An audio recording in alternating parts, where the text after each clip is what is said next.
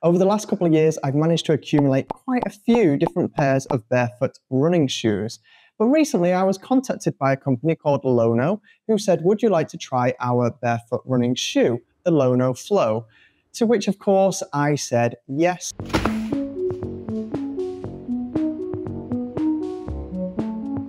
We're going to take them for a 5-kilometer test run, 2.5 kilometers on dirt trails like this and 2.5 kilometers on road. I need the shoe. Okay. What you want to know is, are they worth your hard-earned cash? Let's take a look at the features.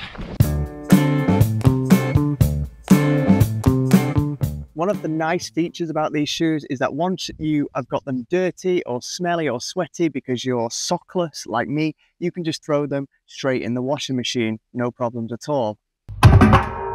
Nice shot, thanks. They also have this superb upper fly knit mesh, which is breathable but strong and durable. The sole, as well as other parts of the shoe, are completely biodegradable. Put them in the ground and within 3 years they'll be completely gone. The sole itself feels like really high quality rubber, and there's a nice bit of tread here and a nice little bit of thickness to protect you from those rocks and roots. And there's some natural flex points here in the form of divots. They are double stitched all the way around where stitching needs to be done to connect the fly knit with other parts of the shoe, and the gluing of the rubber onto the fabric seems really high quality. The collar of the shoe is a nice stretchy fabric which gives them that slipper-like feel. Each part of these laces you can tighten or loosen. The shoes do actually come with a thin insole inside. It's biodegradable as well, you can keep it in or not.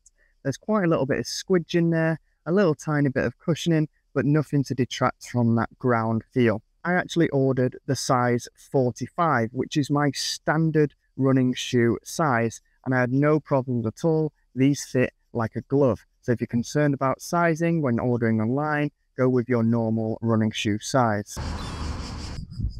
All right, that was 2.5 kilometers done on the road. They felt really good actually. They got that really wide toe box at the front, which meant I could feel lots of space up there, and I was running a lot more on the fronts of my feet, or the ball of my feet here, instead of on the heel at the back, which I sometimes do with more cushioned shoes. So now we're going to go and do 2.5 kilometers on a woody trail where there's some sticks and some stones, things like that. So we'll get a little bit of feedback of how they fare for a little bit of trail running.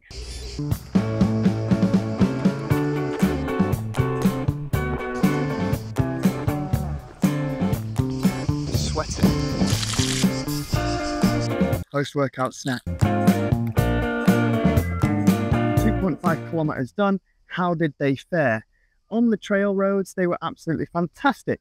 They have a really thin sole, however, you don't really feel anything sharp underneath your feet, which just goes to show how durable and how high quality this rubber is. Now, obviously, these are a road running shoe predominantly, but I wanted to take them into the trails, into the woods, and see what would happen. Would I recommend this shoe? I have to say yes. For the price of around 70 euros, they're absolutely fantastic. They're everything you'd want in a barefoot shoe. If you want something like the Vibram FiveFingers, they're going to cost you around 40 euros more. And you can actually get these even cheaper using my link in the description below. There's a nice range of colors on the website. I really like the new blue color that they've got out. So LONO, if you're watching, please send me those as well.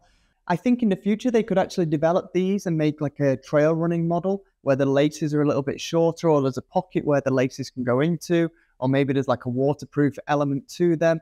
I think they're a really good model, and I think this is their first attempt at making a barefoot shoe, so they pretty much nailed it.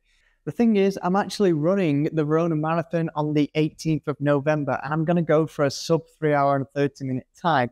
No idea how I'm going to do it, but I think I might actually try and train using the LONO Flow and compete using the LONO Flow shoes. So make sure you subscribe for that. Thanks for watching today. Any comments, anything you want to ask, please leave them down below and I'll try to get back to you. Thank you. Until next time, goodbye.